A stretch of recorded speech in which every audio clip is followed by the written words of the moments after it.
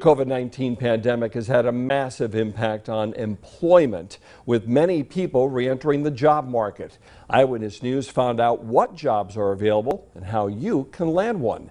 The I-Team's Andy Mahalchik went in search of answers and joins us live now in Wilkes-Barre. Andy.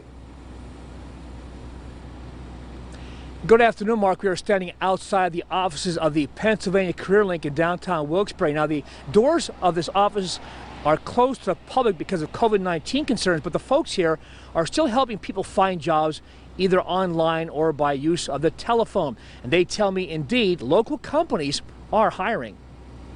We can help you if you're a job seeker, and we can help you if you're an employer. And that's the bottom line, according to managers at the Pennsylvania Career Link in Luzerne County. Employers are starting to hire again.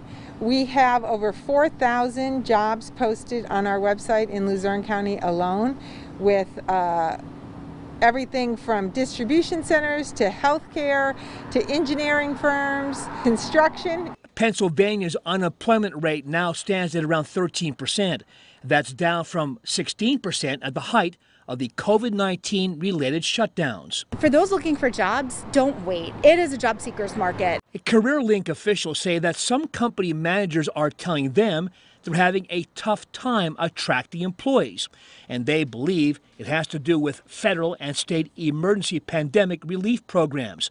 But they insist time is of the essence for many of those still out of work. You know, everyone's financial situation is different. Individuals that we're currently, dealing with and working closely with, we're telling them to get a jump start.